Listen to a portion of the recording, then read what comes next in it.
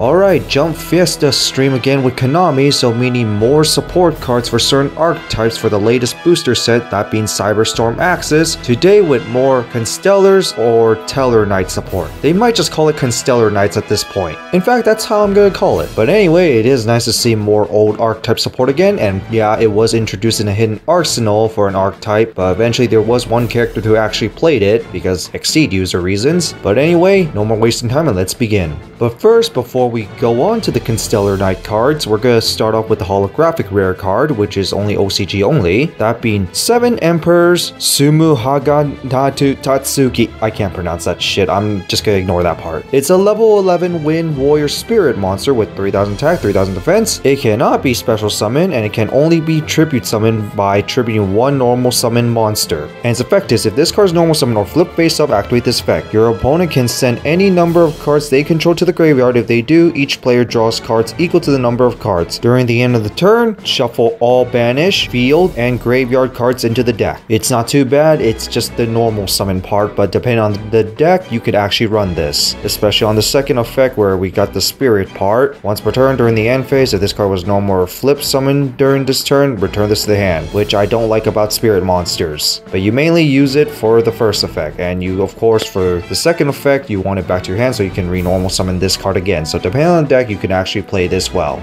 And now to the Constellar Knight cards themselves, we start off with Tellarknight Lyra. It's a level 4 light warrior with 1200 attack with 1600 defense. It's considered Constellar, that's why you might just call it Constellar Knights at this point. But anyway, its effects are both hard ones per turn, the first one being, if a Tellarknight or Constellar monster other than itself is normal summoned to the field, you can special summon this card from your hand. Play extension. And then second effect is that if this card is summoned, you can add one Tellarknight spell from your deck to your hand.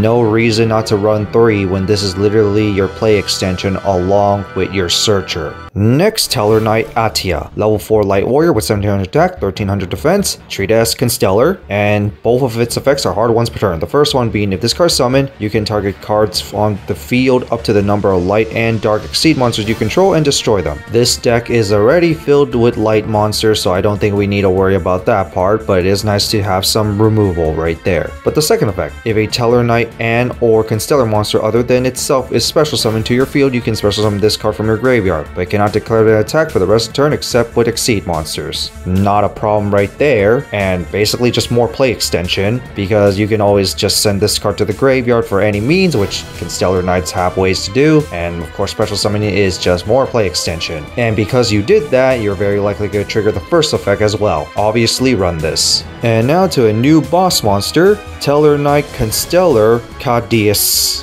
Rank 4 light spellcaster, Exceed with 2500 attack, 1650 defense, really hate the 50 part, requires 2 or more level 4 monsters. Its effects are both hard ones per turn. The first one is, if this card's Exceed summon, you can target one Tellarknight or Constellar card in your graveyard and add it to your hand. Very nice. Second effect, you can banish one Tellar or Constellar monster from your hand or deck, then detach one material from this card, and then this card's effect becomes the banished monster's effect when you perform the normal summon. So basically, you activate its effect to send one Tellarknight or Constellar, whatever, and basically you activate the effect as it was normal summon, which of course many Constellar Knights have those type of summon effects, so that isn't much of an issue, and based on the previous 2 cards, well, you got some good targets. Overall, it isn't too bad. Next, Tellarknight Constellar. It's a continuous spell, and you can only activate one of these per turn, and you can use the second effect as a hard once per turn. First off, its effect is, when this card resolves, you can special summon one Tellar or Constellar monster from your hand or graveyard. That's already pretty nice right there. But the second effect is that you can target one Tellar or Constellar Exceed monster you control, special summon from your extra deck one Tellar or Constellar Exceed monster with a different rank from that monster you control by using it as material, and it's treated as Exceed summon. That's really nice because